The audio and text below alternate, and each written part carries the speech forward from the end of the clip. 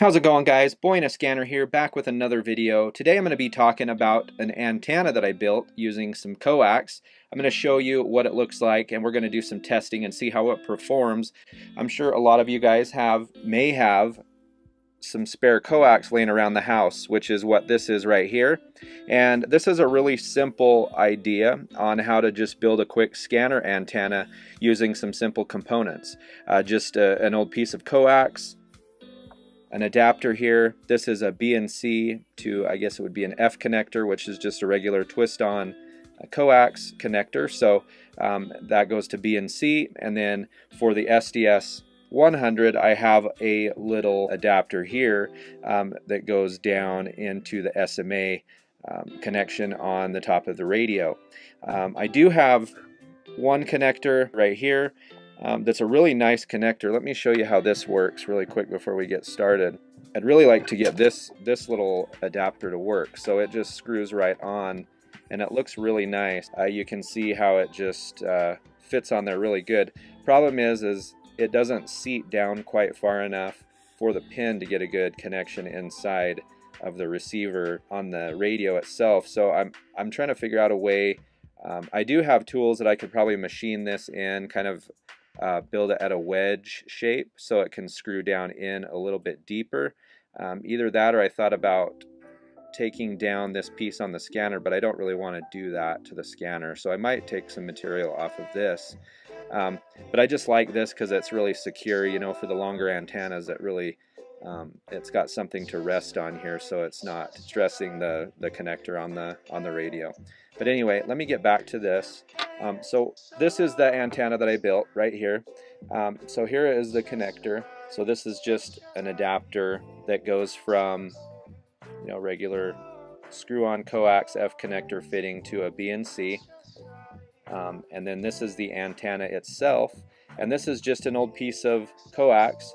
I think this was just an 18 gauge piece of coax. I made it 19 inches long because I wanted to have just an antenna that I could test some ham bands on the SDS100. And I do have the Rimtronics here. This is my main antenna that I use on the SDS100, although it does not pick up conventional that well for me anyway. It's not the best. It picks up good sometimes, but it's kind of spotty. So I wanted something, I just wanted to test something here and see if I could just make myself a free antenna to use on the ham band. So this is a 19-inch piece. I measured it from the top of the connector right here all the way to the end is 19 inches, which is the suggestion roughly for 2-meter band, which is what I'm trying to listen to. It's the Intermount Intertie. It's just a series of repeaters for amateur radio that's in my area, so I wanted to listen to that. And all I did was I went ahead and took off I just stripped all the material off here to bare coax core and the copper core. Made sure to pull out all these little ground wires. I made sure that those were pulled back so they're not touching this center core. And then I left that much material on there just to give it some stability. I guess you could try to take it all the way down. It starts to become a little bit difficult to keep the center pin inside it because I could literally just pull this straight out.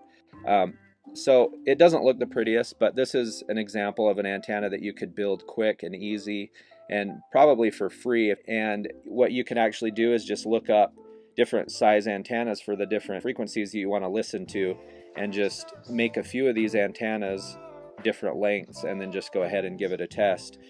So I just held on to this piece with a pair of pliers while I stripped off, you know, this piece, and I just did it a section at a time. So I would strip off maybe 3 inches at a time, you know, all the way down. And then I used this little adapter here, and so I'll go ahead and put this together, and that just screws right on here. I just picked this up at a local Ace Hardware a few months ago. I've just had it laying around. And then our little SMA to BNC fitting right here. And then on the SDS100, we could just go ahead and screw that back down on there. You could see why I wanted to get this other connector to work. This one here, because you can see right here, there is a gap So you have to be extremely careful in wet conditions to make sure to not get any moisture or anything down inside there. And you don't want to put any force on this because you could actually break this if you were to hit this or something like that. So like I said, it's not the prettiest antenna, but I'm just going to go ahead and let this scan for a few minutes. I'll probably put a few clips of video also. I did some scanning last night on a ham radio net on actually the frequency I was kind of building this for. So I'll give you an idea of how that works. So we'll just let this kind of go for a few minutes and we'll be right back.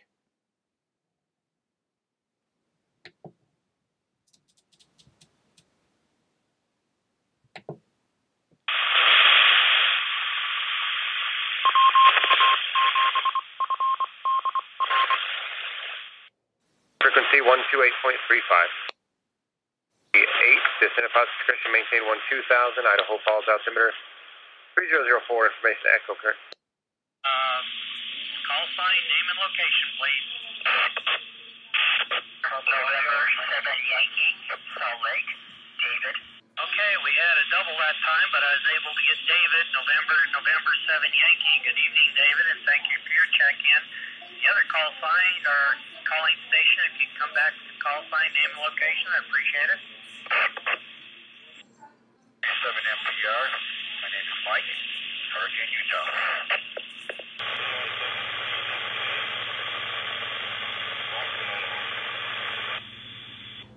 Okay, we'll stop there for a second. I had two stations in there. One was a handheld. I couldn't quite get your full signal. Could you come back with your full call sign, name and location, please? Okay, there's not a lot of activity on the radio right now, so I will go ahead and make another video to go up and post. And what I'm going to do is I'm going to actually run the scanner on each one of these different antennas I have back here.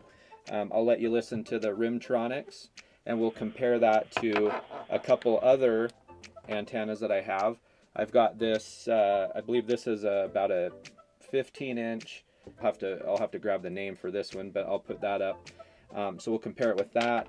And then I have the stock antenna as well as this telescoping antenna here. And this one you can extend. This one works fairly well. So we'll go ahead and test all these in a separate video. I don't want to make this video too long, but we'll go ahead and compare all these to my homemade antenna on a few different digital frequencies as well as some conventional frequencies, and we'll see how they do. So this is just a quick video on how you can build a simple antenna just using an old piece of coax. You can just grab an old piece, cut it up, and you could try a few different sizes, maybe some for the 400 megahertz range, some, whatever you want to do. You could build a few of these different little antennas. I know I have tons of this coax just laying around, just small bits and pieces of it, so why not utilize it? And also, sometimes we're impatient, we want something new to try out. Let me know some of your results down in the comments below. I'd love to hear those, and hopefully you enjoyed this video. Take care, go ahead and subscribe, and we'll talk to you in the next one. Take care.